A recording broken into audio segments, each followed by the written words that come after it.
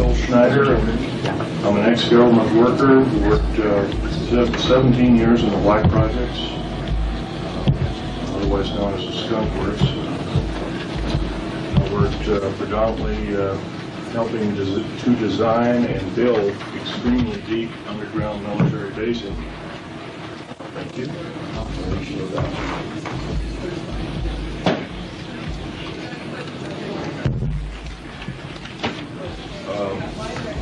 Give you a short overview of my background. I'm a structural engineer,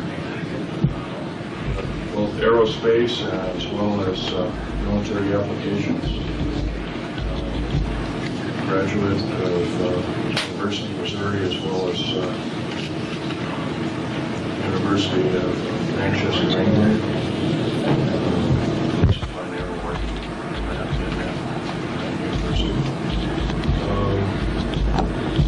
That's about it for me. I worked in Vietnam, got torn to pieces, shot, whatever. Took 5 years to recuperate, came back, patched me up, so to speak. Went to work for Morrison Knudsen. And for Morrison Knudsen, I worked also with EG&G, Bechtel, Aerospatiale of France. Also worked with Fiat for a while, cars by Fiat. I did a lot of work overseas, but predominantly my field was underground mountain basing, also submarine basing.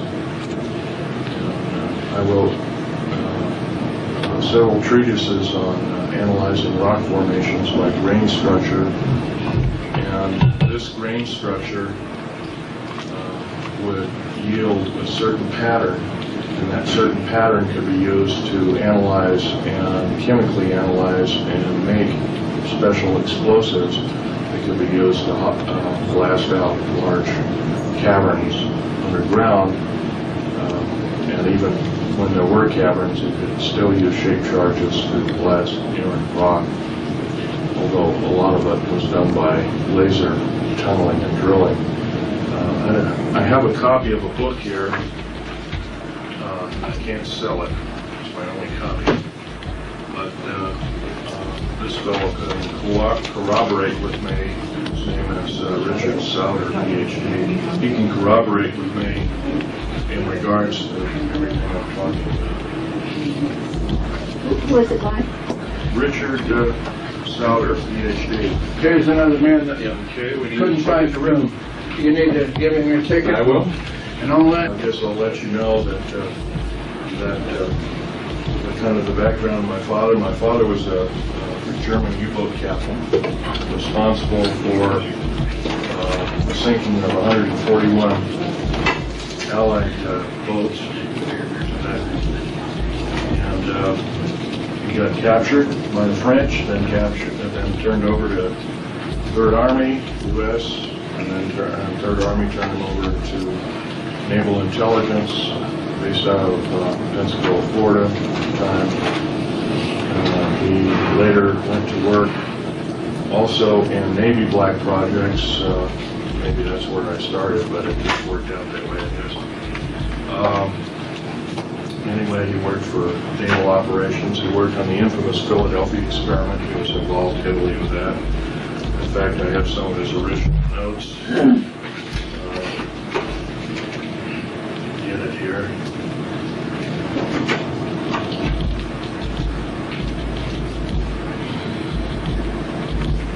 If you can find this, wait a second here. I thought I included them, but I guess I didn't. Strange, they were right here too. Oh, here they are. These are some of the original notes that he had to go to school to learn them at Berkeley, and they were discussing things like element 104 and 105 way back in 1950. So obviously, that school was a little more accelerated than schools normally of that particular day, both in atomic physics and also in time variancy. Anyway, my father continued to work in the U.S. Navy up until a couple of years before he died. He died 2 years ago, 1993, May of '93. But his main contribution, other than the Philadelphia experiment, was that he was one of the principal engineers of the first nuclear submarine, the USS Nautilus. And he worked with Hyman Rickover on that project to its fullest, from start to finish. He helped design the nuclear reactor, he helped design the metals, the containment vessel. He did all the machining of the uranium pellets that were used. He designed the hull predominantly and some of the graving docks, so he was a major contributor as such. Such today that even his ideas in air conditioning and filtration are still used today in all nuclear submarines in the United States. So, that's so much for my father. He taught me a lot. He's a pretty silent fellow over time. He told me that I shouldn't work in black projects in the desert regions. Of course, I told him, I'm sorry, I have to work for a living. And in the early 60s, mid-60s, construction work didn't pay really tremendously. And that's where I got to start. One thing led to another. And when I went over to Vietnam, I got 10 times what a normal construction worker would get. But then the risk was pretty great too.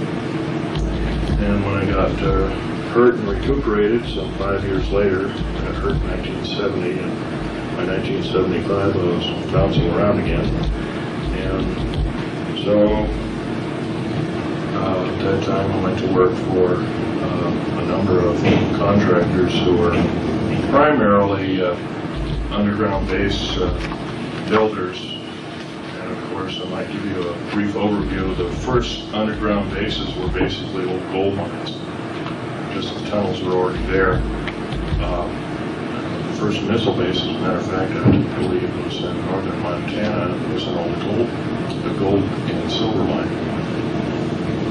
And the missiles are still in the old air shafts. The air shafts are re-drilled out and everything. They made a semi-hardened missile base out of an old gold mine, which is kind of unique, same laser. Well, first, basically, the main part of the talk will deal with what I faced underground. Is there anybody here that is in the frame of mind that they can't take gore or that kind of thing? If there is,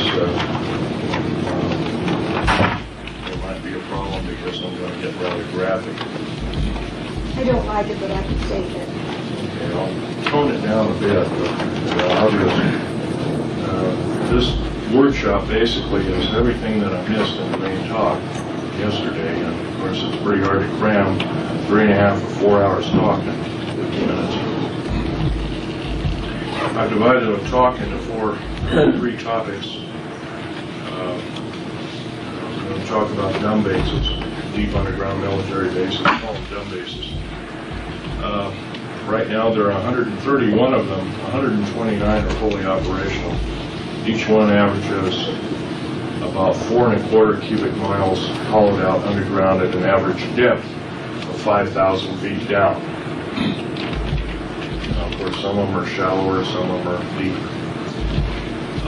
They're strategically located.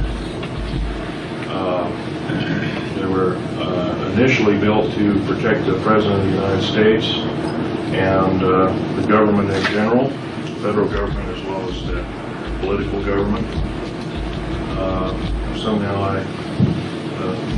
the sheer number of 129 bases with basically the size of a medium-sized U.S. city is kind of unfathoming when you're dealing with maybe only 10,000 people in government that would be saved during a nuclear holocaust or war.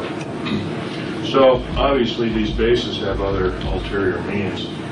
Some of them have already been used to in-house alien beings. Our government chooses not to let this out to the public for two reasons. The first main reason is that they don't want to panic the public. And their second main reason is that they don't want the public to know the alien agenda. My first part of my talk will be talking predominantly about the alien agenda and what it means for us on planet Earth. And it's going to get pretty graphic. The alien agenda basically is thusly. Aliens of 11 distinct races have been arriving here on Earth in mass since 1946, predominantly, and maybe earlier. Actually, probably the Bikini Island was one humongous underwater UFO base, basically flying disc base, and that was known in the early 1940s. I think it was March of 1940 it was known that there was a number of this activity at that time. The Japanese, before we got into war with them, they had a number of problems with flying balls of light, as they called them, or divine second wind, as they also called them. They thought they were godlike. However, the gods don't come down and murder the populace. So their idea of such ended rather abruptly. They became rather frightened after they declared war with us, hoping that if they lost the war, and this is strictly skeptical at this point in time because I've heard this from only 3 different sources within the U.S. Navy, that if we captured enough territory, maybe we could lick them, and that would solve their problem. But although that's pretty skeptical, can't prove that one way or not. The alien agenda basically is to take over planet Earth by another race of beings, or races of beings. The U.S. government has known about this alien agenda at least since early Hitlerian times, probably as early as 1933. The reason for that is the Third Army, under Patton and others, just afterwards had allured that there was some other agenda other than World War II that was an immediate threat to the people of this planet. In fact, General Douglas MacArthur was one time quoted as saying the very next war, and this is toward the close of World War II in 1945, he actually was quoted as saying, the next war we have will be not from people of Earth, but it will be from people. The World War, talking about, or worse, will be from races from the stars. And of course, this spawned a lot of speculative science fiction writing and that kind of thing like that. It was always, from then on, he was kind of looked at as a doddering old fool. He was a very visionary man, saying the least. If anything, he knew about the alien agenda in World War I times. Let me go further back in history. The first UFOs seen and occupants seen in caves and in and around Truth and Consequences, New Mexico, were spotted by U.S. Army cavalry in 1909. So this is a little earlier than most people had thought. Supposedly U.S. cavalry had come across they were chasing some bandits, and they chased them in this area, and there was these caves, and they were rather highly infested with aliens and what they called the silver wing. They didn't know what like all that was around were very primitive aircraft, and of course there was balloons, and that was about it. 1909 was pretty far back in time. Anyway, the alien agenda means, as far as anything goes. As far as the government is concerned, it is the worst scenario they could ever face, because it involves not only having to tell the public major lies and innuendo all the time, but and keeping the public out of their face. Slowly it's breaking down, and I'm helping do that because I remember my forefather of this country, George Washington, one time saying, "An uninformed populace is a populace devoted to slavery." And so one must consider that if we become uninformed and we ourselves have to take up battle against this kind of a scourge, if we're uninformed, then we're defeated already. So I'm not here to panic anybody or start a panic, but I feel that by lying to the American public, this is not the American way. And we need to do something about that. As a matter of fact, as I'm talking, we need to also be talking and doing our homework regarding that. And there's a lot of people who say, well, I don't have the time. You can take 20 minutes a day, can't you? And we can go from there. You'd be surprised what word of mouth is after you found out one little truth, another, and pretty soon it becomes a snowball. But back to the alien agenda. Throughout the almost half of the deep underground military bases in the United States, the 62 of them, of the 131, actually the 129 that are fully operational, the other two are under construction.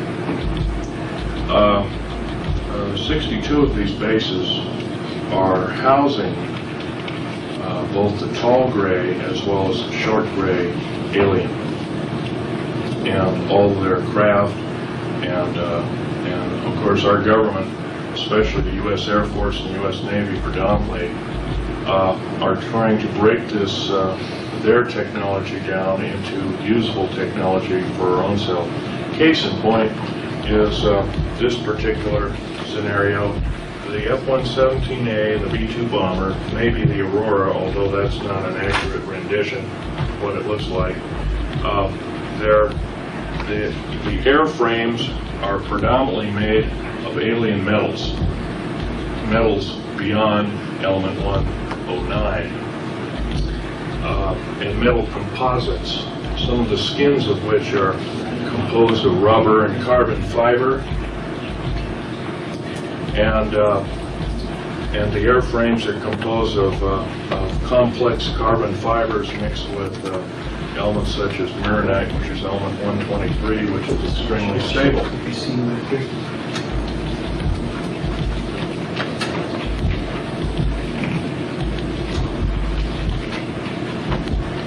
I just kind of slapped this together. It's not quite as professionally done as these, but this was in Saudi Arabia. But at that time they had 58 of these. This was half the fleet. And I'll give you a few statistics that these aircraft do. First of all, it's got a radar absorbing material. That's the coal black coating. It's a type of a, in a while I'll get out some alien artifacts for you, some metals and some of the doping or painting that drips off of this when the aircraft is heated up to a white hot condition. And anyway, these are specially hangared. They have to be kept cool.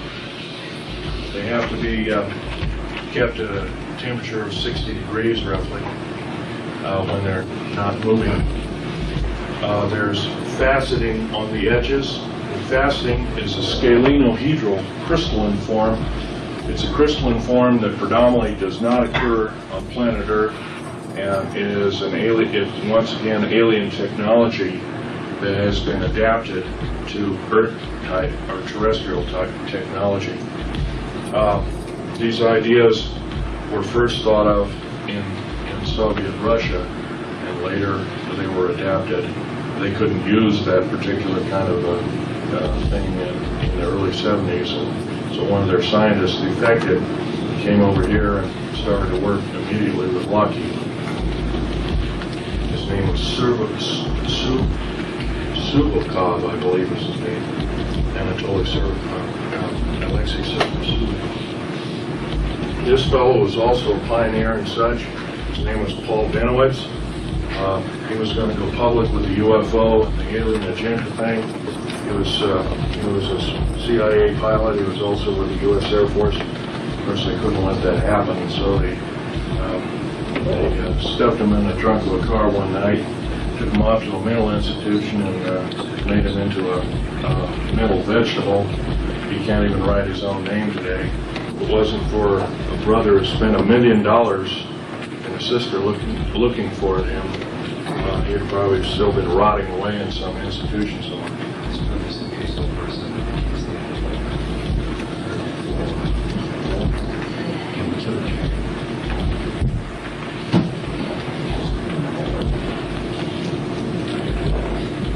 Okay. What we've got here, like I mentioned, is basic alien technology. It was adapted for us. Paul Benowitz, once again, he developed the shape of this aircraft, as well as how the bombs were to be dropped. He was also into other projects through Los Alamos. This is in Saudi Arabia, and I'll tell you a few statistics about this during the Gulf War. Would you like to borrow this? Sure. Thank you. During the Gulf War, this particular aircraft had 4 large bombs underneath. They were called smart bombs, cruise missiles, and also rockets and machine gun fire, Vulcan cannon style, but even more advanced than that. I don't really know quite about that.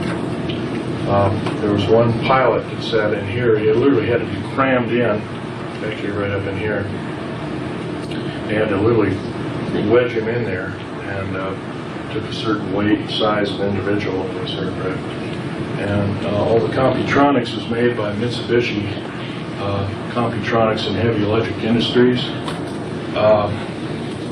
The jets were both turbine as well as nuclear powered for extremely high flight. By the way, the smart bombs that were used in the Gulf War, 58 aircraft ran 3,706 sorties or missions. 100% of the bombs hit the target. 100% of the rockets hit the target. Shot up, completely destroyed the Iraqi air defense systems. It was a 100% system. Only one aircraft suffered one small hit, or actually where a missile just barely missed it, and it just chipped out part of that, but the aircraft was able to make it home. It was a minor repair. The aircraft's back in service. But anyway, now there's some 179 of these built. They're building about one every other month, thereabout. They're a $208 million aircraft, while this one here is about a $188 million aircraft, and it's fraught with problems. Although recently, the F-117A, Black Jet as they're known as, originally housed at Nellis Air Force Base, Tonopah Test Range, S4, Groom Lake, you name it. These aircraft employed a 3-dimensional radar. Everybody else's radar was 2-dimensional. The Black Jets employed a 3-dimensional radar, which was far superior. And Computronics too also had a Cray system to analyze bombing targets, and it was also the first aircraft where the pilot wore a helmet. It's called psychoenergetic range finding. It's a copy from the Russian technology, Soviet-Russian technology, where a pilot can think in his own language and arm his weapons and pick his target from his computer. It's still employed in a second and third generation. It's extremely accurate. It cannot be faked. In other words, if another pilot decides to commit sabotage and jump in the cockpit, the plane plane won't even begin to run, let alone any of the missiles firing or anything else. So it's kind of a unique system. It's kind of like the signature gun, and of course we've heard about those in different movies and whatnot.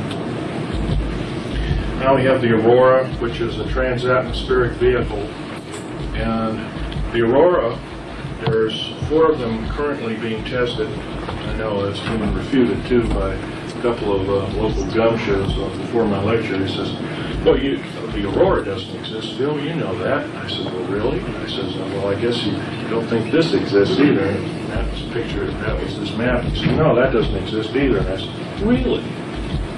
Interesting. I suggest you have a seat and learn something. But they have one surpassing the Aurora now.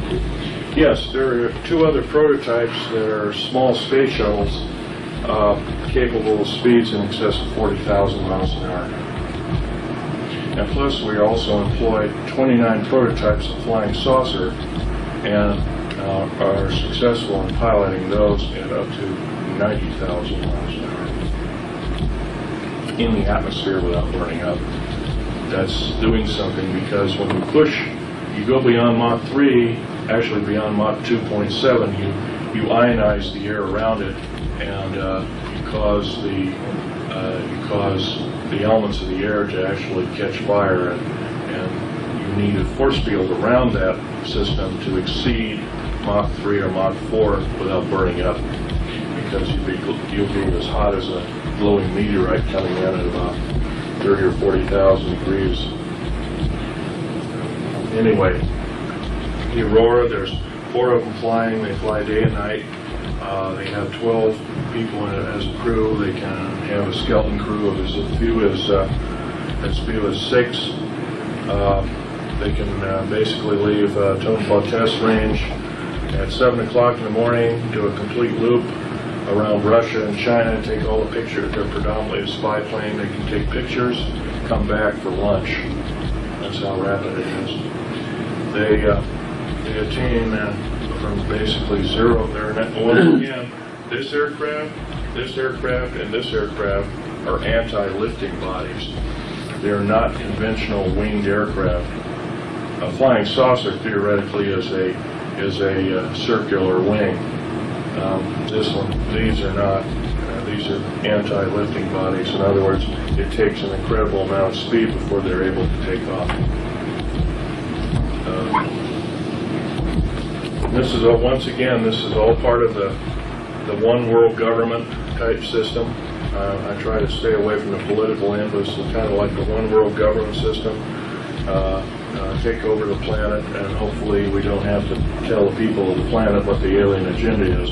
The alien agenda is was probably never meant, the aliens never meant that we were going to alter the bargain, but the aliens were the ones back in 1954 who cut a treaty with us saying that, well, we'll give you a list of the people that we implant and the cattle we mutilate, and we'll give you the reason why and everything. Of course, that never happened. And they kept altering the bargain until finally, in 1979, in Dulce, New Mexico, I was involved in that operation. We had gone down there to build an auxiliary base in the southern end of Dulce, New Mexico, already existing base on Archuleta Mesa. And lo and behold, when we drilled down, we found aliens were already in there and have been in there for some time. I can tell you, when you're standing, say, as I am here, to where this gentleman is over here, and that's an alien gray who's pretty much 7 feet tall, and the meanest looking bastard you ever saw, and not looking like a human being, you kind of get petrified. And as an engineer, of course, I didn't carry a regular big clunky 45 or anything built, because it would get in the way. I carried tools and other kinds of things on my belt, and I always carried a small pistol, Walter PPK, with a 9-shot clip, 380. And I emptied one clip into 2 of these alien critters, as I call them. And yes, they are mortal, but I got also, as soon as that happened, as I was reloading, I never got got the clip into the gun, they hit me in the chest with some kind of particle beam weapon that gave me a very high dose of nuclear radiation, similar to cobalt radiation, but not quite, even more nasty. And I was in isolation afterwards for 50 some odd days, 57 days all total, and it took another couple of years to recuperate. And once again, I was in, my body was in a traumatic situation. But here I am talking, so it looks like here we go again. But I've got the scars to prove it. I can verify that they are there. So they're there. It's pretty They gross. are there. It's pretty gross, and I don't want to. There are ladies. There's a ladies present here. So let's not raise the shirt here. But they're there. And basically, in talking about alien agenda, we have to also be talking about what occurred over here. This is the Bikini Atoll test. Now here we have an actual extremely large, in quote, mothership right at the point of neutron flash cloud. That's like 2 or 3 10,000ths of a second after the initial blast. And of course, the date of this was 12 July 1946. As we all remember, if we read our history on UFOs and how they started, it wasn't really known. As a matter of fact, after Roswell, we remember that there was a Senate hearing and a House of Representatives hearing, a closed-door session hearing, but a little bit leaked out in the public, and it stated that the government knew nothing about UFOs prior to that time. And these pictures, these different pictures with UFOs actually in the pictures, actually with the original language, show that, I'm sorry about that, actually show that the government lied to the Congress of the United States. They knew full well what was going on at least a year prior. Of course, I believe the Roswell incident was 2nd of July of 1947. This occurred, of course, 2nd of July. I think the earliest A-bomb blast, 12th July, 12 July 1946, almost a full year before they were supposed to know anything. And here we have these streaks, and these are the classic discs that have all been pictured like this. Look like the Top Hat series, as I call it. And of course, they're kind of coal black kind of thing. There's some of them have a radiant, have atomic propulsion systems underneath it. Those streaks have all been confirmed as being just that. They're a Type 3A flying disc. And we have these small white dots. White dots. By the way, these guys here are receding from the ocean, taking the trajectory. They're getting out of there in the worst way. They'll probably not make it because of the radiation factor. But they're exceeding at speeds in excess of 13,000 miles an hour. And the white dots are exceeding 30,000 miles an hour as they're leaving. And they have actually changed the color. They've almost gone out of scope. And you're seeing a photograph, very rapid photograph of a blurred image. Some of the photographs go from a black splash or dash to this white dot system, and then they go out of scope of what we call visual reality. And that takes some tremendous speed to do that. In this particular overview shot, which is an extremely rare photograph of an atomic blast, as far as I know, this is the only one ever shown to the public of an overview of any kind.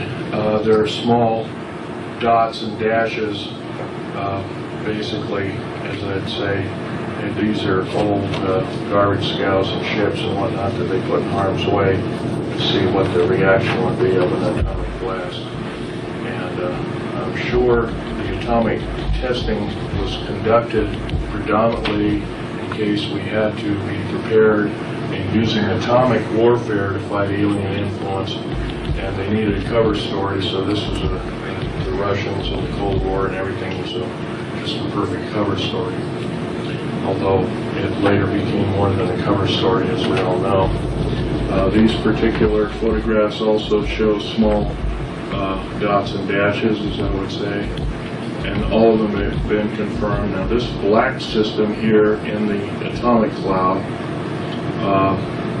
is actually time being ripped up, of course, the atmosphere and the clouds and everything, and then time being warped by the initial blast itself, and that's by neutrinos going through and ionizing space, ionizing the atmosphere and whatnot, but exceeding the speed of light, so you produce an antimatter background and you get total blackness. And of course, here we have another UFO similar to these here. But once again, we haven't been told the truth on any of this. We've been right here, also in this picture, in the bombing of Hiroshima and Nagasaki. This is of Nagasaki. Down at the bottom, we see the characteristic human face, which is typical of all A-bomb explosions over populated areas. You will always find a human face at the bottom of the mushroom cloud. Now, nobody really knows if this is just by coincidence or the makeup of the cloud or whatever. But these little dots and dashes, these white dots and dashes, are receding at better than 30,000 miles per hour, and they're UFOs leaving the scene. Japan was infested with them. Their Navy had counted better part of 2 million of them toward the closing end of World War II. Once again, it's all part of an alien attack of planet Earth. It's been going on steadily since World War II era. It's still going on, only now is subverted into large groups of human beings being actually abducted and implanted, and that's according to the Roper report, which is part of the Remington Rand Corporation, who did the reporting, the Bigelow Holding Company. Now they're in a third-generation report, and of that third-generation report that was sent out to all the clinical psychologists in the United States, some 110,000 of them, stated basically women are being raped by aliens. And I know as fantastic as that sounds, it's backed up by John Mack, Harold Wire, who's an MD as well as a clinical person. John Mack is the most famous, but there's some 90 concerned psychiatric scientists who are trying to form an organization to prevent secrecy on the subject, because they have mentioned this is nothing but government-sponsored rape. And 99.3% are women, 0.7 or 0.7% are men. They're abducted, implanted. So it's predominantly a female type monitoring system. So once again, the alien agenda is to disturb the natural progress of the human race, and to alien agenda means. And of course, there's another thing to mention: any outer space alien, regardless of who they are, how benevolent or how evil they are, they're a biological hazard, because we have no defense against their germs. Absolutely none. In fact, they can kill us just by being around.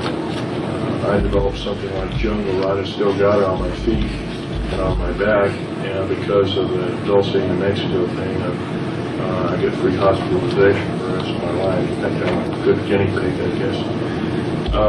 But theoretically, that's from being around inside that cave at that particular time. That's the first time I've told any of you people that, but that's basically what it's all about. time here. I think you're doing it right. Well, we've talked about the dumb bases and the black projects predominantly,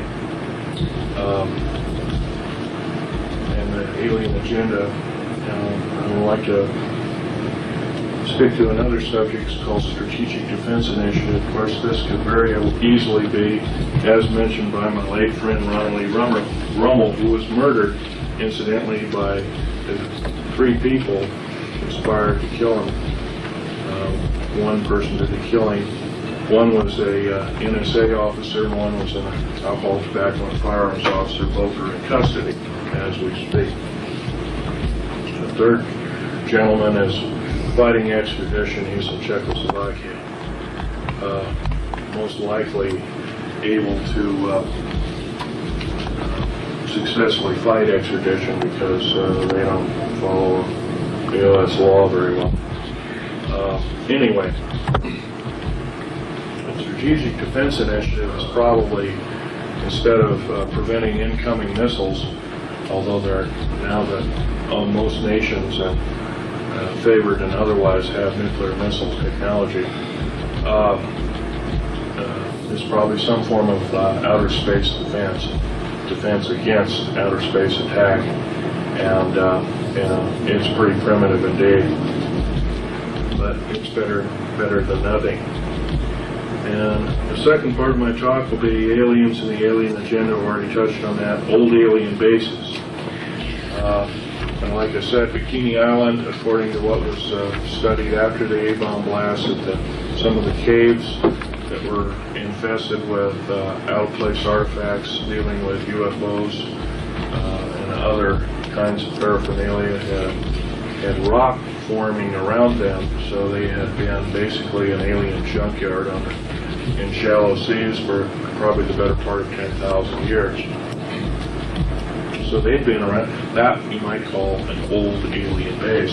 Dulce, New Mexico is another old alien base, or kind of a botryoidal or clear agate had formed over some of the parts laying on the floor of the existing base, and it takes an extremely long period of time, for geologically speaking, for this to form.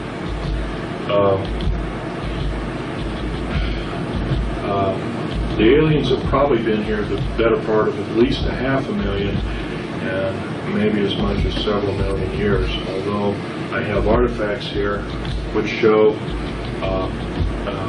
artifacts that like a small turbine-looking device sitting in 220 million year old fossil coral, and I also have alien metals which are present in other kinds of rock formations, including a piece of petrified wood where an insect had basically burrowed a hole around one of its limbs, and then something had literally, like a laser, had literally sliced through it, but the cambium or the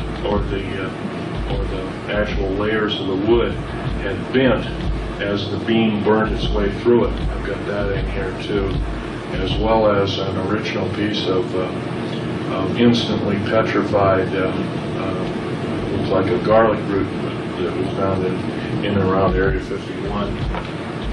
And this particular piece of garlic type plant was instantly petrified. It contains the same exact chemical structure of the quartz crystal, and the quartz crystal only grows in a certain left-handed crystal pattern, and that same pattern is extant on fossil, instantly petrified or fossilized plant life of Hiroshima and Nagasaki. It's identical, chemically identical. So, anyway, the next part of this, the second part of the talk, are treaties. Basically, there were 4 distinct treaties made through the United States government from the alien encounter. The first one was in 1944. The second one was 1954. The third one was 1962. And the fourth one was 1979. I'll go backwards. The 1979 treaty was a total violation of, incidentally, in Dulce, New Mexico, where I got badly hurt.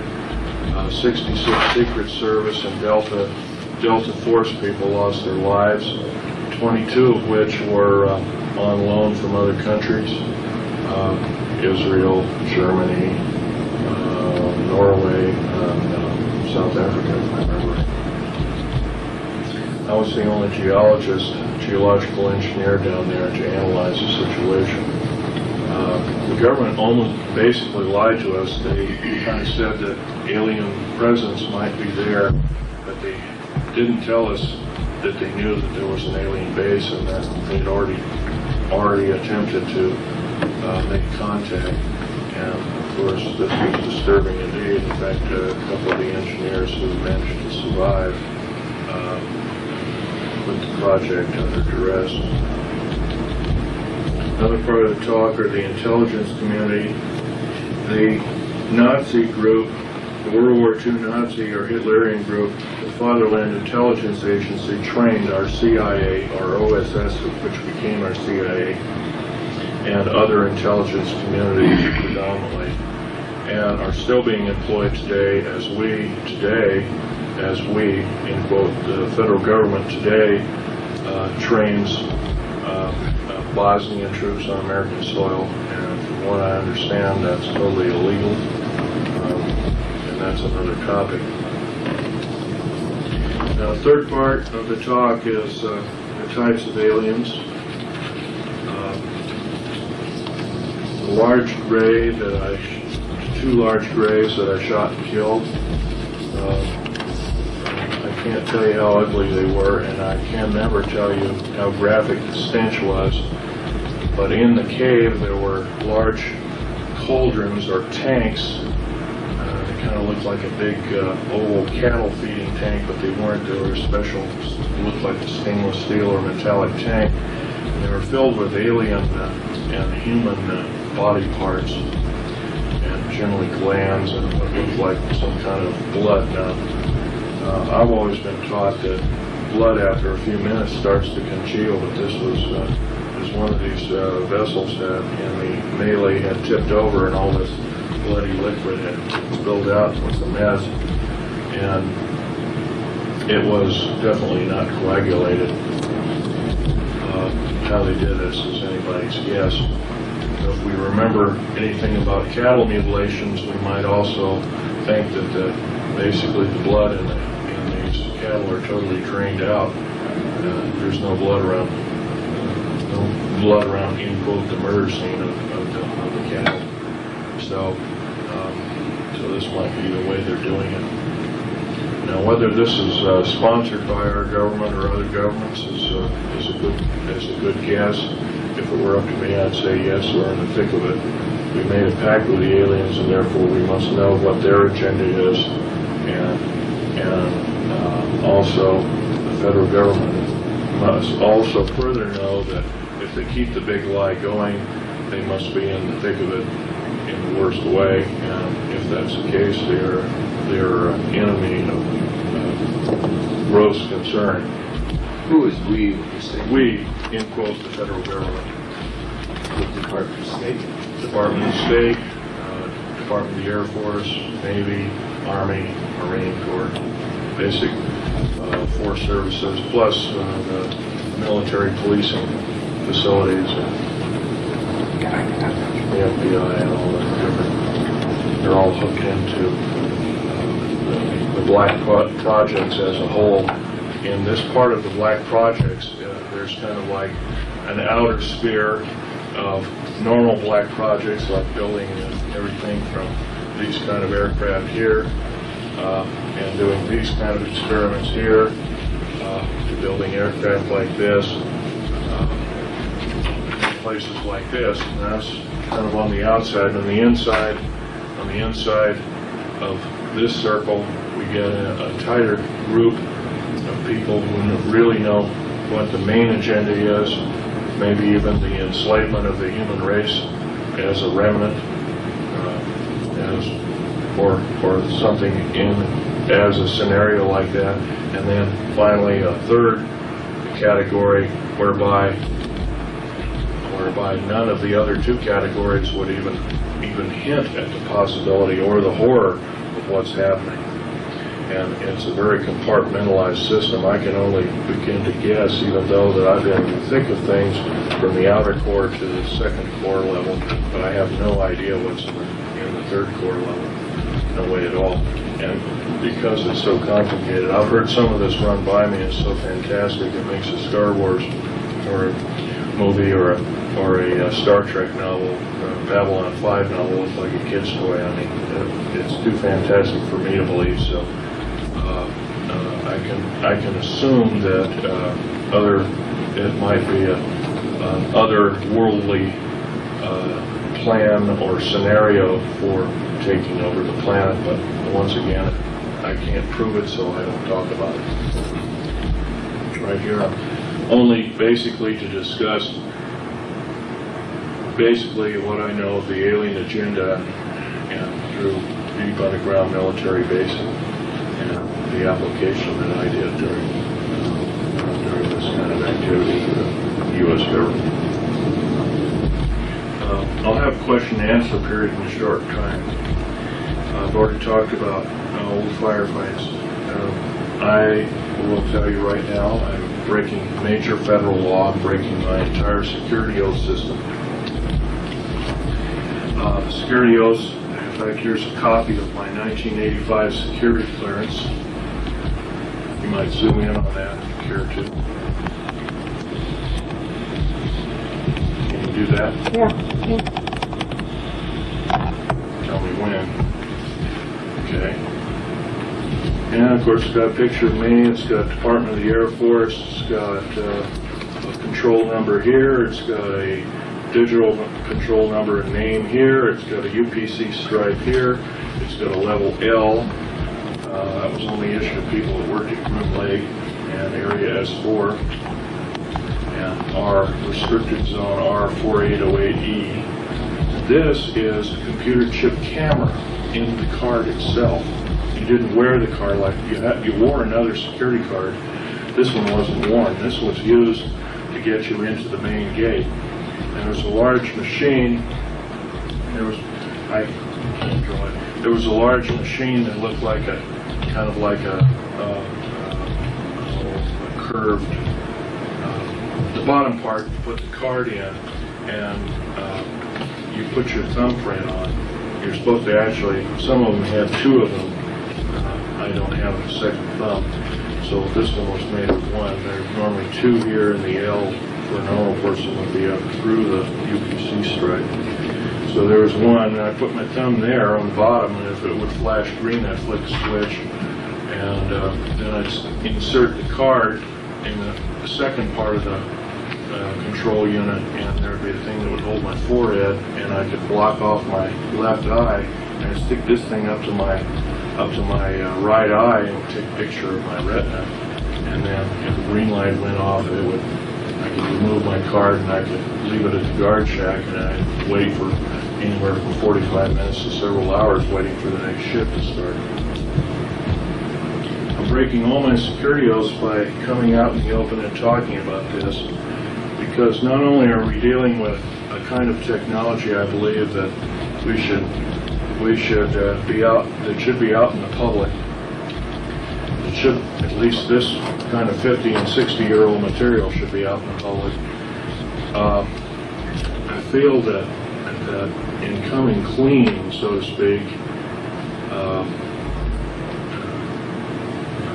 I don't know quite how to explain it other than the fact that when I initially was told these underground bases were for security in case of nuclear attack of the United States, and it was a total lie. When I found out that aliens were actually entrenched in half of these bases, and these bases, by the way, cost a minimum of $17 billion apiece. The black budget garners $508 billion a year, $1.023 trillion every 2 years. That's 2-year-old information. It's probably more like 1.3 trillion now. which is about 1/4 of the gross national product of the United States. It's no wonder why our economy is kind of up and down here and there. Once again, you might ask, well, how in the heck? We've only been told, we the public have only been told there's a total defense budget of $447 billion, so how can there be $500 billion going on behind the scenes? First of all, black budget means hidden budget. Hidden budget is totally hidden from congressional view and oversight, cannot be audited by the U.S. Treasury system at all. It is a separate, independent taxing body entity within the federal government structure, which, by the way, is illegal. Totally illegal. It's primarily financed by drug operations by the CIA and the NSA and the Drug Enforcement Administration, and now the FBI is implicated also. Recently there was an FBI man who came out of the cold, so to speak, and told all, only to find himself murdered, and he took a vacation in England, got himself murdered. That was in the paper about 3 years ago. Anyway, 9 attempts on my life have been taken, all since the 1st of January of this year.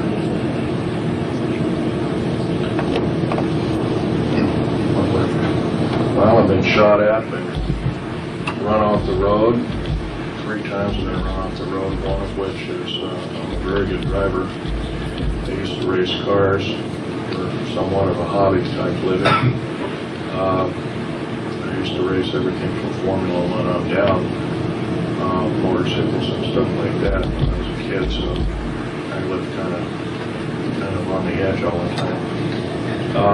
So I became a very good driver, a very defensive driver, and so if somebody's trying to run me off the road, like before my Vegas talk, I dropped a friend of mine off at 29 Palms area and saw another friend in the Marine Corps hospital who was dying of cancer. And on the way out of there, you have to skirt around a whole mountain range. You just can't take the easiest way in a straight line out. It'd be nice, but it doesn't work that way. You have to skirt around these mountains. And, I had a Ford Taurus with a Fleet's Interceptor motor, and roughly an 8-liter motor. It's a real monster. And there were 2 long Ford E350 vans, and they all had Air Force markings on them. They all had guns, and they were all shooting, and they were missing.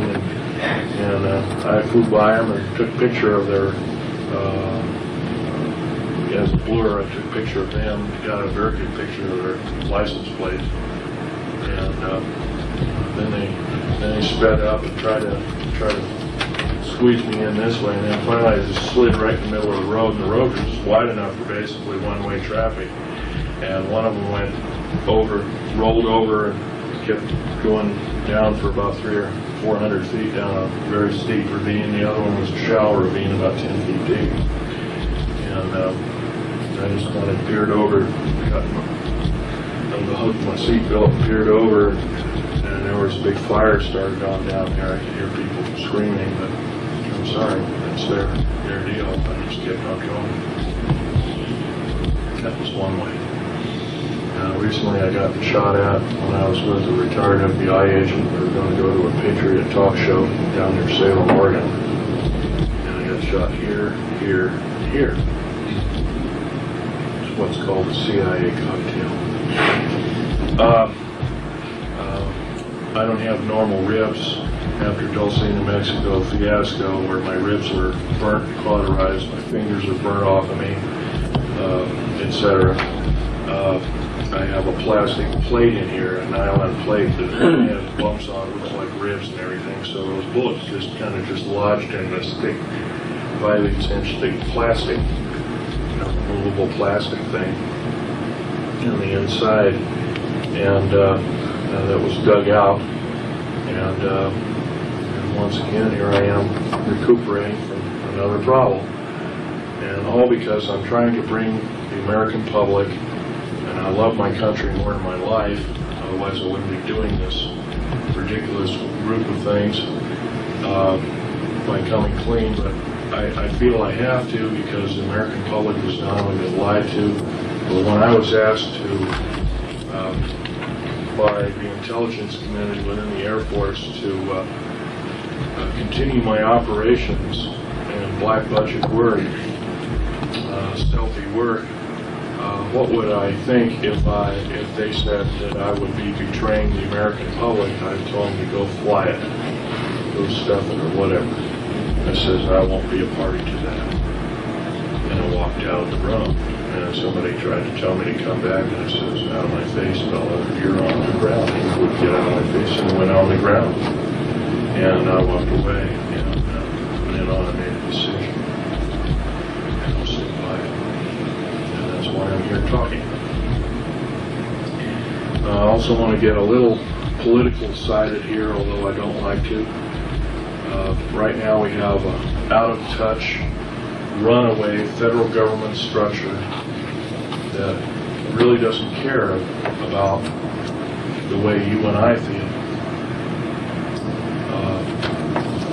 They manipulate evidences of crimes, as in several instances, both in Waco and other. The Waco hearings should have been a wake-up call to most who were watching, even if they'd only watched a piece of it. It's once again proves the federal government structure is just running away with everybody's freedom, and they run roughshod over. They've actually become kings and queens over us, and our forefathers told us exactly what would happen if we took a certain stand, if we made laws to legislate God out of our system. We would have a similar problem. If we made laws or had too many people making laws within our government structure, we would have a similar problem that we're facing today. We're facing a form of tyranny and totalitarianism. Incidentally, you might want to throw a few statistics by you, and it's quite provable in a number of talks given recently, both by the United Nations and others. The United Nations is entrenched in our country. They're training our troops on. Our troops are being trained by the United Nations in the United States, and I think that's kind of an oddball system. Russian troops are being trained on basically Montana and North Dakota and the northern tier states, Washington, upstate Washington, etc. There's a stockpiling of Russian tanks and hardware by the U.S. Army. For what purpose? Also, we have purchased at the cost of some $38 billion all the Russian nerve gas. Nerve gas is, their nerve gas is extremely long shelf life. We're destroying our own nerve gas, which has a relatively short shelf life of 15 years, but the Russian variety is extremely deadly, and also tell you something else about that. The Russian nerve gas is composed primarily of glandular secretions, and they even mentioned that as they were downing flying saucers within their own country, they found a way of making chemical weapons from some of the alien cadavers and that kind of thing like that. So from some of the glandular excretions. So once again, biological weapons against the people of the United States. There have been other talks given by other people alluring to this, including Ted Gunderson, who's an ex-FBI agent who's got tired of the federal government tromping on him, and another ex-astronaut by the name of James Groden, not the Groden of Alternative 3 book fame, but this is another Groden. A number of key government people have started coming out slowly, but unfortunately it's at a snail's pace. I'm the only one that ever worked and had a level 3 security clearance that came out from the Colt, so to speak, and completely laid everything open to the American public, or any public. something like this was tried in Britain and in France, but the person got jailed.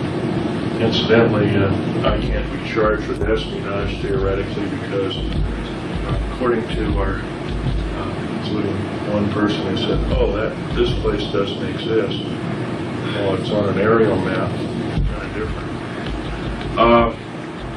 If it doesn't exist, then I'm just full of you know what, hype and hooey, so to speak, and I'm just crazy or something like that, and so be it. And if it doesn't exist, it doesn't exist. How can I be charged with a crime on something that doesn't exist? Another thing is that to be guilty of espionage, you have to sell for dollars or cents or some form of monetary gain the information that you impart. I'm not doing that in any way, shape, or form. The talk, the lecture, isn't counted. It's actual exchange of money by another individual for the information, for the proscribed information. Well, I'm going to be getting out a few alien artifacts here and let you take a look, and you're welcome to kind of stretch your legs a little bit and see.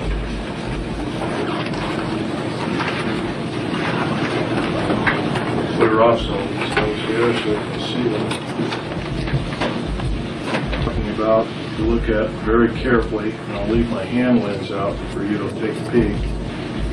By the way, when you use this hand lens, you want to get right up on the object like this. You'll see a line going straight through with the wood layers, the cambium coming this way as whatever went through it, burnt through it. It's very interesting. Awesome. And there's another out-of-place artifact, or blue part, so to speak. This is another fossil. This is at one time a cave mushroom, a fossil plant. It's something cut it absolutely perfectly, like a laser, cut right through the thing, and part of it slid off, and it later got perfectly petrified, similarly to the Hiroshima and Nagasaki atomic bomb test with a similar signature. Here's this petrified, instantly petrified garlic plant. Incidentally, this is 65 to 100 million years old. This is 105 to 130 million years old. And this is roughly 30 million years old. It has the exact chemical makeup and structure of quartz crystals formed on its surface and on the internal structure of the plant itself, which the top part, of course, the sprout is all broken off. This is the sprout underneath it. And the quartz crystals are identical to material found at Hiroshima and Nagasaki at the Three Tropics Bomb.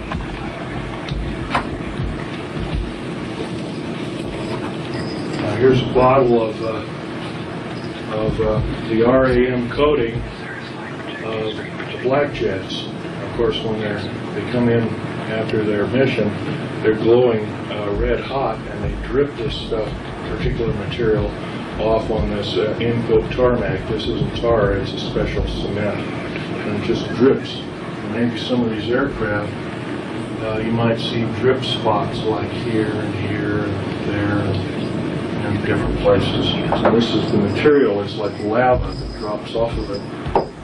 It also contains certain alien elements,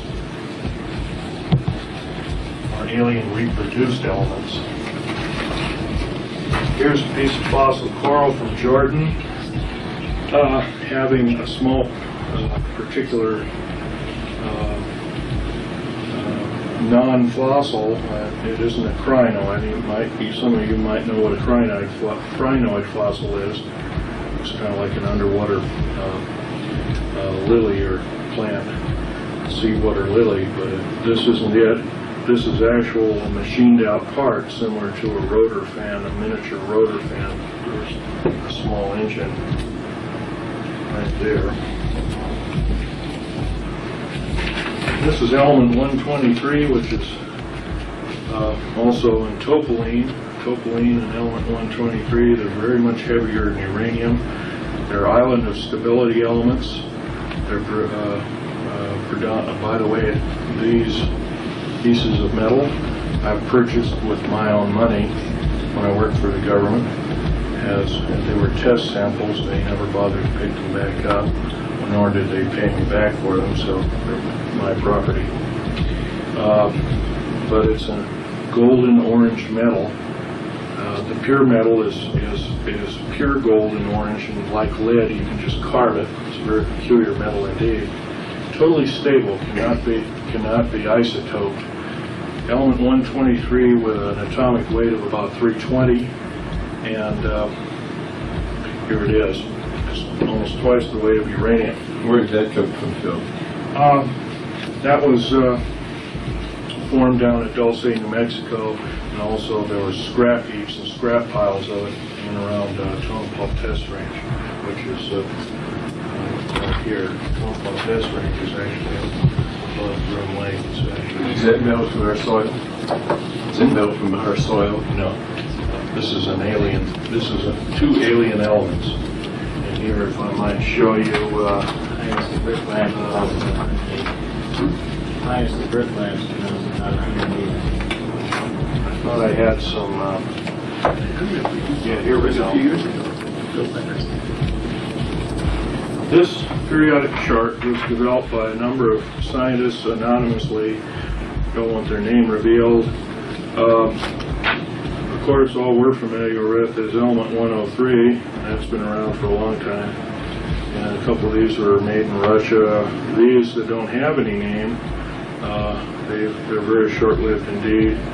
Element 109 to 110 also. But after, from 111 to 140, these are all elements that were garnered off of alien attack vehicles or alien spaceships or flying saucers when they were taken apart. Now, topoline is here, element 117, and element 123 is murnite. It's a combination of both those. An extremely hard substance capable of withstanding temperatures in excess of 9,500 degrees Fahrenheit to as much as 14,000 degrees Fahrenheit.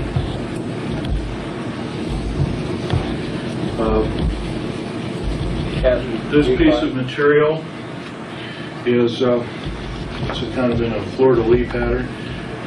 This kind of material is lighter than lithium. Of course, lithium is number 3. Might want to point out it's number 3 on the scale. It's a terrestrial element, but this is somewhere between 2 and 3. Between helium and lithium, it also is an alien element. It's what they call a mixture, an admixture element. It's extremely light, and it's used in the airframes of all black jets and F-117A, B-2, and B-1, B-2, and B-30, or the Aurora series. And it comes in a scalenohedrocrystalline form, which is alien. It's kind of a dead giveaway. Here's a tabular scalenohedrocrystalline form, 4 times the hardness of a diamond, 4 times the tensile strength, capable of withstanding temperatures in excess of 45,000 degrees Fahrenheit before chemical breakdown. It is used in the window the small slit windows. They're in the underbellies and the blackened out windows of the actual cockpit, although most of these pilots fly blind. They don't ever see anything from the ground. So this kind of that's also an alien material, and it is element, if I remember right, it's element 113. Here's another alien element formed in the confines of outer space. You might ask, what are we space shuttling? With all our shuttle missions, of course, we're being lied to every time they talk or open their lips, open their mouth. The same crystalline structure is here as well as it is here. This material is the hardness of a diamond. It's also used in the rotor and propeller shafts of propellered aircraft or rotored aircraft. It's also used in high-speed drills and other kinds of things like that, which are used to make holes in metals that cannot be touched with a welding torch. And this, of course, is that hunk of metal. And I have a real treat here. When I was 14 years old, I was with my father, who was talking to a Sir Johnny Rawlins, Johnny H. Rawlins, who was a British naval sea lord, and he had collected some of the crash retrieval objects of the infamous Roswell crash, and these are actually little bits of the skin that have. Of course, you remember the skin, you couldn't bend it or cut it or anything. The way they did this, of course, they dropped liquid nitrogen on it, and they used a hammer technique of shattering it, and it became brittle. But once again, it's composed of nothing but alien elements, which are, by the way, we're not able to understand where this particular elements come from in the skin. It's the thickness of the sheets of paper you're writing on, and that's all that's needed to be meteor-proof and missile-proof and everything else. And these things have crashed, of course, and they've also been shot down by luck, predominantly not by skill. And I'll let you look at that. You can handle these other things, but don't handle this. You say they've been shot down, Phil. How would they have done that with a Charged projectile? Charged particle beam weapon, as well as a railgun. Reusable railgun. And, That works so like a shotgun, you spray it out. no, not really. A railgun is an electronic gun that shoots a projectile about 25,000 miles an hour, much faster than any rifle. I'll have a question and answer period. You can come up, take a look at these artifacts. Here's a couple of magazines. Spotlight. Anyway, there's the Alien Digest that got my friend killed. Here's some of my father's notes. Those are blanks there, but there's the famous popular science about secret airbase. By the way, if it doesn't exist, how come they printed it? Here's the Nazi saucer. That was done by Vladimir Cherzhirsky, who was a Russian space engineer of some fame. Here's the new periodic chart of the elements. And you can go ahead and look through it. Incidentally, here is a unique piece of hardware too. It's an ordinary gold watch. The only thing unique about this particular gold watch is that it's a Waltham, but on the back, on the reverse, it's made in Montauk, New York. It just happened to be used by my dad in the Philadelphia experiment. And it happens to be keeping a rather accurate time.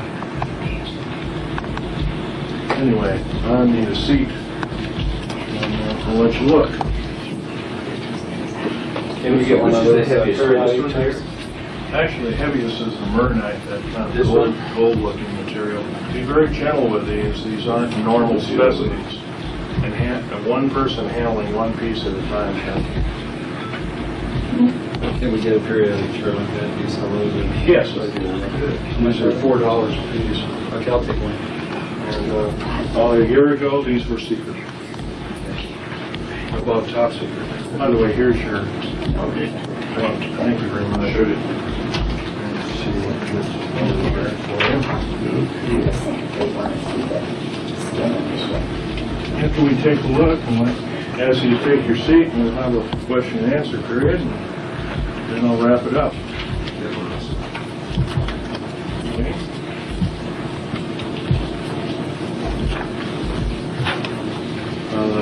The aerial maps are $2 for want one of those. Those are actual aerial maps used at Groom Lake, and those were made in 1966.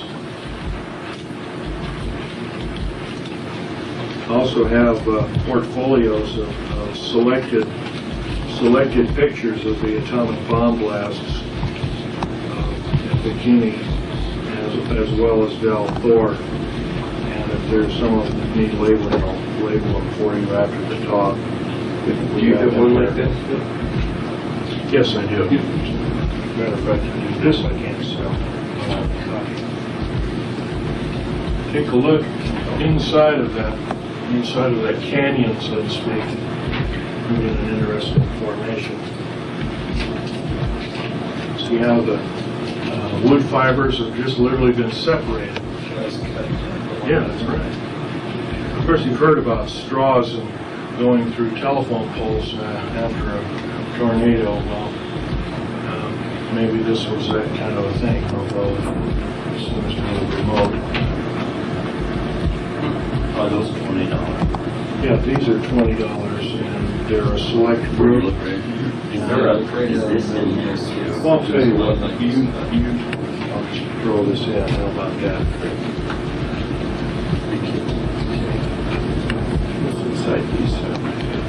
There's a select group of pictures, like here at the street saucers leaving ground zero. I have other ones that are marked with USS Eldridge. This is, by the way, is the USS Eldridge ready room. It's a ready room aboard the USS Eldridge, and I think Al Bielek will verify that. And that's one of their. I think how many ready rooms? Is Al here? Yeah. How many ready rooms were aboard the USS Eldridge? Theoretically, two. I only knew of one because that's the only one I ever went in. Okay. The lecturing varied between various lectures. It lists the people. There's different people. Not all the people, although you can do your homework and probably find that out. These are going after this talk.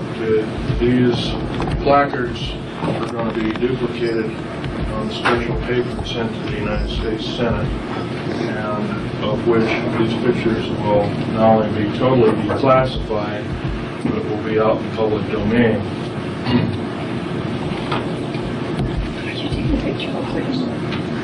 You're taking a picture of all the maps. And if anything's not marked, if I haven't marked, I'll try and identify them for you.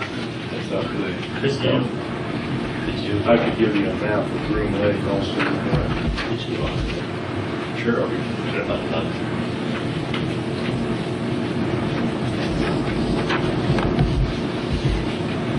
Pen doesn't work.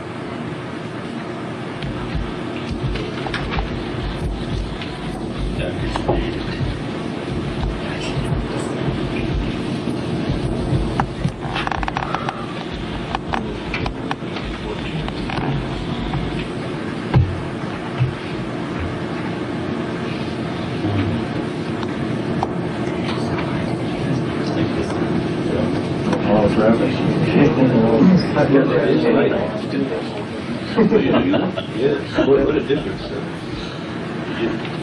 This is the heaviest one? Yeah. It's the hardest one?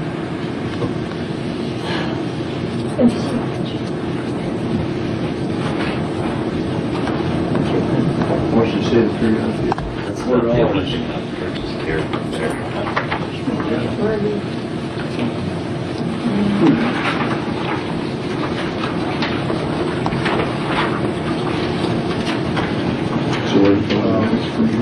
From here I give a couple more talks.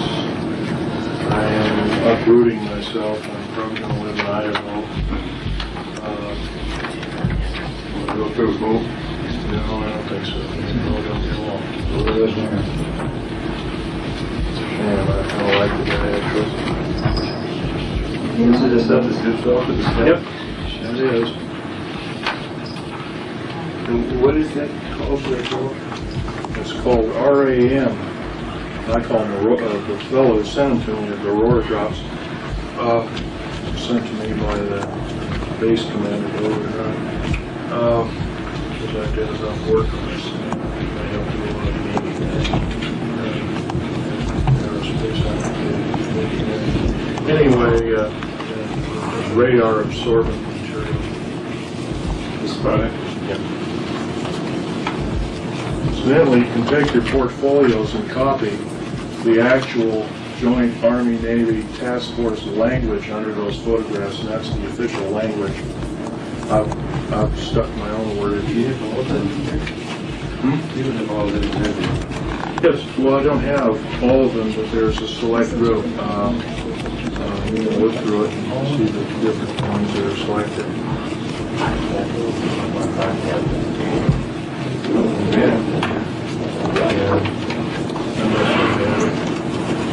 You know, that's the 2 years ago, you said? Yeah. You got A-bomb disease, A-class disease. One of your careers, atomic war veterans. Atomic hero veterans.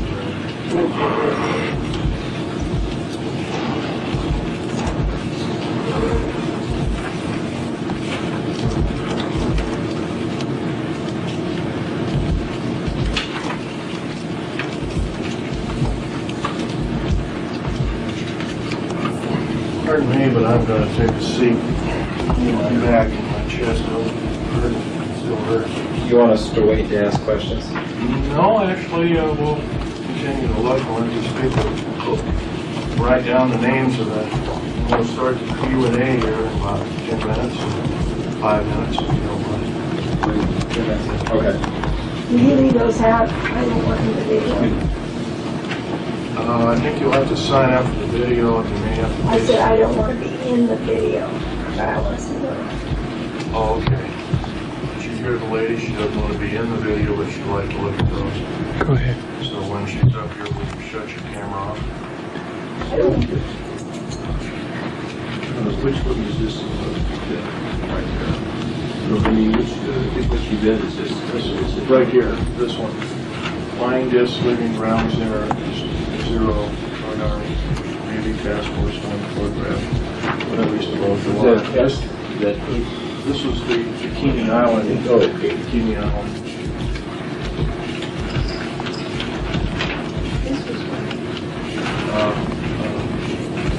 Roswell. What date is it? 47? Yeah. July 1947. Piece of paper, and so I'm signing it. Walking away. And when I walked away, 29 other engineers walked away. We walked away in a group.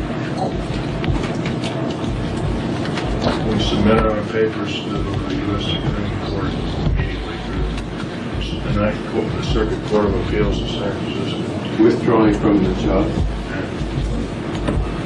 Department of Justice. Have they had problems like you? Oh, yes.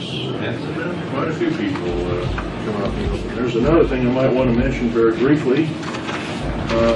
How about cold fusion? Suppose that Nobel laureate physicist, of course, that was very quickly quashed because if cold fusion became a reality, we could make our own electricity in our kitchen. And make car batteries for our cars that would last forever and other kinds of things like that. Cold fusion, this is the chemical formula for the metal oxide used in cold fusion, which is very similar to the metal oxides in alien elements used in airframes of black chips. Bill, What? does the average engineer in this country not understand the thing about the bomb not being possible? I haven't talked to a single engineer. I've probably talked to 400 of them so far, and everyone knows the federal government is involved up to their eyeballs. How about school teachers, scientists? What degree? School teachers, I've talked to too many of them. They still believe it was a fertilizer bomb. Most school teachers don't think. Most school teachers, you're right, do not think. Higher education is a joke. Most need this anymore here? Was that the bond and these are the cold fusion? Yeah. And your point was that it was valid that It was very valid. It was proven. The people donated the award to Greenpeace at the end of it all. I'm not a proponent of them, and I guess they do pretty good work. Anyway, the award was $140,000 for their discovery, and the U.S. military said, no, you can't do this. Now they're working with Cold Fusion of Japan. The information is forbidden to be told the public of the United States. Once again, we're treated as babies and children by our federal government structure and told that and lied to and saying that this is a bunch of hyperbole. I'll tell you folks, if we don't do some serious changing and talking in groups, maybe in small groups like I'm doing, but maybe not coming, have to come clean and come out of the woodwork, so to speak. But you have to talk in groups of what you learn. And if you do this, word of mouth is a wonderful thing. And from that, we might be able to continue and have our freedoms that we so aptly take for granted in these wonderful United States. And I've been in over 70 countries. I've never found another country as beautiful as the United States. Well, Einstein, shortly after the first bombs went off, said that Now we're going to have the question and answer period. And when it came to nuclear, you can apply to all this other. It's got to be discussed in every village square. That was 50 years ago. question and answers, folks. You got them? Let's hear them. I was reading in that underground book, that I purchased a couple of days ago. Richard Sauter book? Yeah, and he was talking about, I've been interested in the underground railroad system ever since I heard Mel Bailey talk about it about 3 years ago. I helped build the tunnel. But in the book, they don't tell anything about the newer drills that build the tunnels. There are no drills. There's no drills. No drills. It's a nuclear boring machine. It's a nuclear boring It machine melts its way through the that rock. literally melts or deflagrates the rock and to an extremely fine powder, melts it, and sticks it on the walls. But he said in the book that he didn't know if they had ever went ahead and made that machine. Well, the machine's existing, but I can tell you even who Krupp of West Germany made the machine. He had no pictures of the later of that machine. What he had was more of the obsolete machines. Even obsolete equipment can drill up to 7 miles a day. And we've been lied to when they say a quarter of a mile a day. Even through solid rock. Even through solid rock. Yes, sir. 7 miles a day. Even if they have to take the material out and haul it away. There's nothing to take out. Here's nothing to take out to speak of. It's all vaporized. Here's another piece of titanium metal mixed with alien elements. Very hard material. Doesn't break. And it's used in all of the black jets, stealth aircraft. Why was the big mercury mines that were found by Las Vegas, why were they confiscated?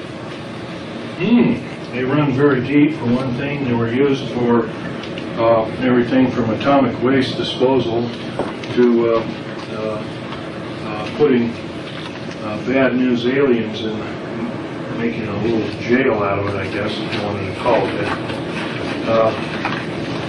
It's a good way of, once again, hiding the problem from the public.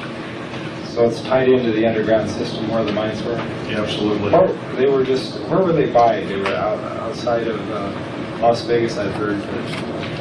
They're over near Mercury, Nevada. You were talking about 129 of the underground bases and about half of them being used to house the aliens. What are the other half used for? The other half are used strategically by different military organizations, mostly Army and Air Force and Navy, for research and development laboratories predominantly, and also medical research and development laboratories and chemical weapon laboratories. Once again, these bases have been built unceasingly day and night since 1940. And if you add up all the bases, all the cost of all the bases, it's pretty close to $2 quadrillion. How can they keep the public so uninformed, Well, it's pretty especially easy. the people that live around the areas? It's pretty easy to keep it away from the public. They've done a real good job of it, with the exception of people like myself that come out of the woodwork, so to speak. The public believes the lie, the big lie. Of course, you know the old adage about lies is you have to keep telling them to keep, and then you get to a point in time where you believe them to such a degree that you become part of the lie. You live the lie. Is this where they do their cloning? Supposedly. A lot of these things are horrific beyond degree.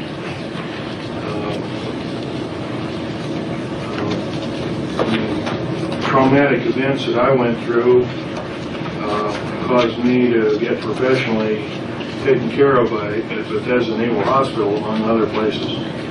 And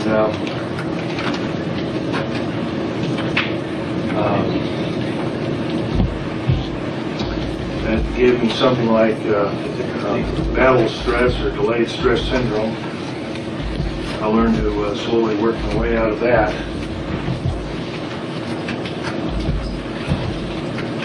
It was not easy.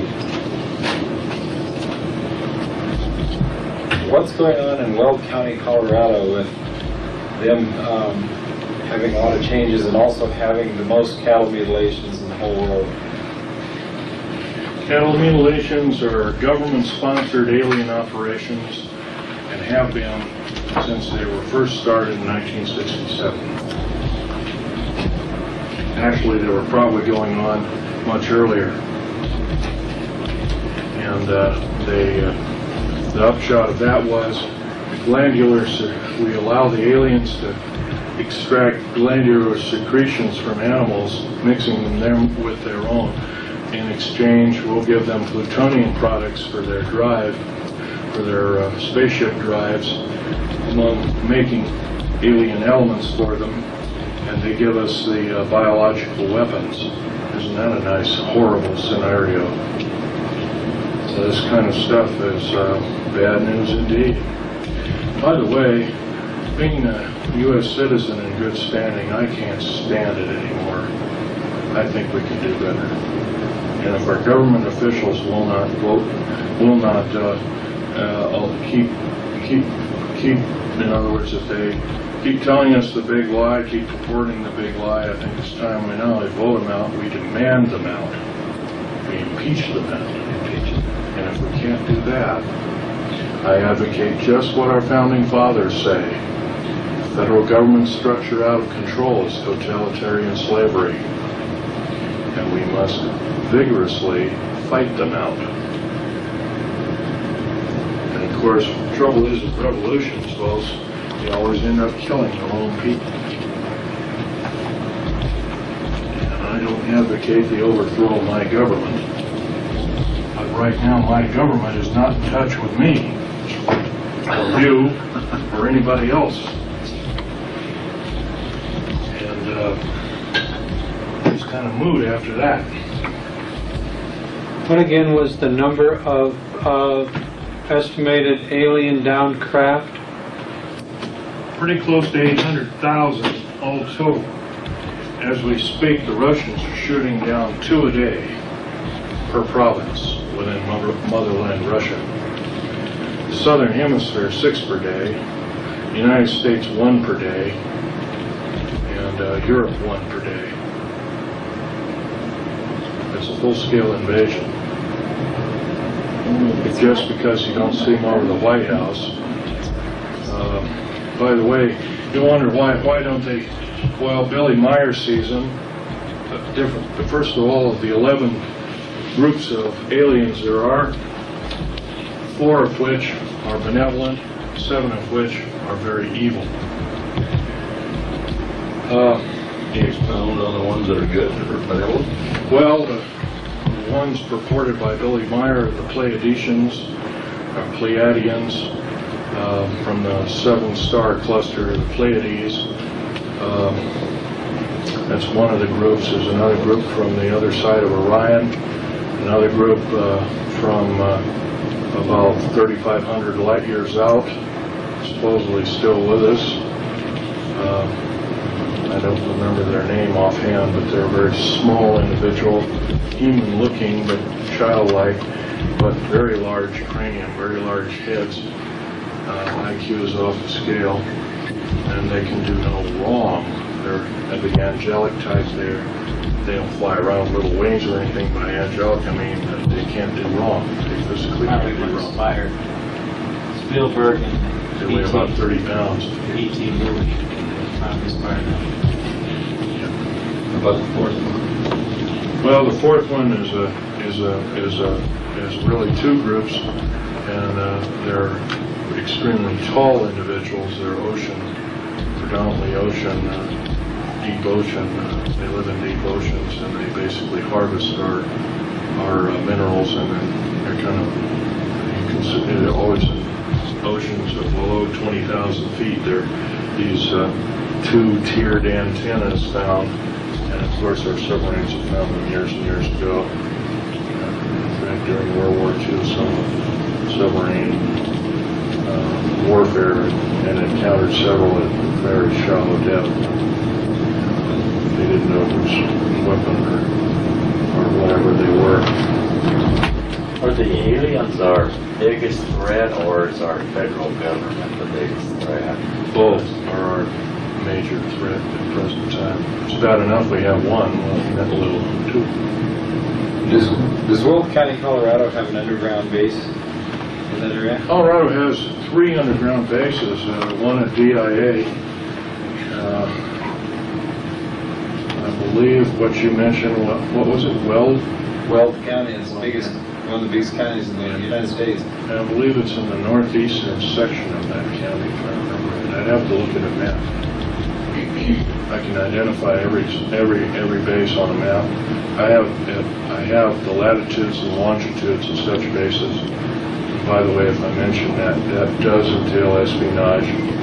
If I mention all of them, and I cannot do that to the crowd, and I want to keep on talking as much as I can. So that's one thing I promised to do, but I have to break my promise, and I'll tell you that I was wrong in admitting that. I encountered something when I was back east. I visited friends up here. You'll have to speak. Otherwise, I visited Minnesota. I was coming back and I decided to take a different route to get off of the interstates and take U.S. Highway 36 across northern Kansas. And about 20 miles from the Colorado border, there was suddenly construction. 36 was completely cut off. And detours went way around, and I didn't do that. I just went down and found my 7. But over that area, about, I guess, 15 minutes later, I saw strange formation of clouds in perfect chrysalis. And I was convinced there's something very active. And it usually cut off the U.S. highway. The name of those clouds is, if I can interrupt, is altocumulus lenticulatus, or lens-shaped clouds. Almost always, predominantly, there are 2 kinds of clouds. The kind, if you go up to Virginia City sometime in April or May, you'll see these clouds that come right up, roaring up to a steep mountain. You'll look at them and they'll just disappear. They'll cease to go over your shoulder. It's nothing. It's kind of that's altocumulus lenticulatus A, and the B kind, it almost looks like a black thunderstorm-like cloud, and they always have metallic discs in the center. And if you take your camera, your eye won't probably see them. The camera will pick up metallic dots within that cloud structure, and those dots can be professionally analyzed, and you'll come up with the then we'll come up to the conclusion of the earth-flying disk.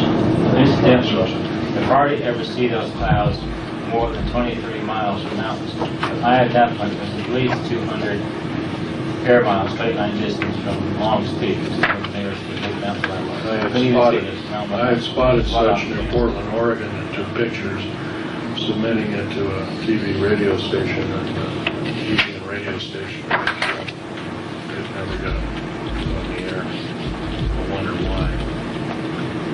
But they're rare clouds. If you ever have a chance to take a picture of them, you should. What causes the clouds?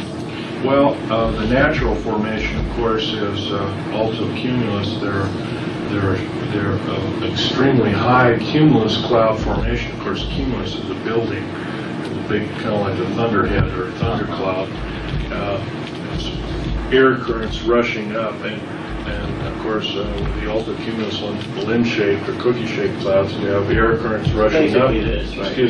Air currents rushing up and air currents rushing down, and what they do is they compress the clouds, and then there's air circulation, generally in a clockwise or counterclockwise measure. I studied weather when I was in high school. That was one of our curriculums. But you've got it right there. It's the man-made one of sorts. Well, yeah, I mean, the A-bomb is the A-bomb cloud is a lenticulatus.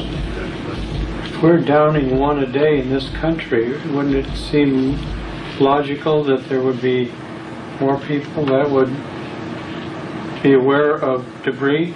No, I'll tell you why. As soon as one is down, they're attacking certain northern tier state Air Force bases, predominantly. If you can get on those bases or stray onto those Air Force bases without getting arrested, good luck. But if one of those craft is down, they seal off the whole area, period. They being the federal government, police and whatnot, Air Force police or whatever, air base or army base or tank base or whatever you got in that area, they seal off the whole area. Anybody caught in there is shot on sight or immediately arrested and detained. By the way, a military base can circumvent the U.S. Constitution and Bill of Rights. An Indian reservation can do the same thing. Is this what our government was supposed to have been laid out by our founding fathers? I don't believe so. I think we can do better. I know we can do better. I also know that our present government's stature is so punitive, it's very reminiscent of early Nazi days with Adolf Hitler. In fact, New World Order was taken from his manifesto, so to speak, in 1933. He actually said, "We will form a new world order." Where was the third one in Colorado? You said one was DIA, the second one was the northeastern part of Weld County. One is down, I believe, you know where Telluride, Colorado is? Yeah. Okay, it's due east of Telluride by about 13 or 14 miles. And you can't miss it because as you take some of the side roads, you'll see vented air shafts coming right out of the rock. That's typical of an underground base. Or if you're traveling along by car, by jet, you'll see a truncated mountain. Remember the truncated mountain? You saw as we were curving around going to Las Vegas, and the plane was banking like this. And I said, "Hey, Al, look at the deep underground military base." And the cockpit door was open. It says, "Oh, God." And what they did is they did this and worked around, and just as you got your camera out. Right. I already had a picture of it. And that was, by the way, one of the bases at S4, because it had circled around Area 51, and that was one of the bases. So I actually saw it from the air. It's been there, for about 30,000. How deep are they? They can run, the deepest deep underground military base is 2.5 miles underground.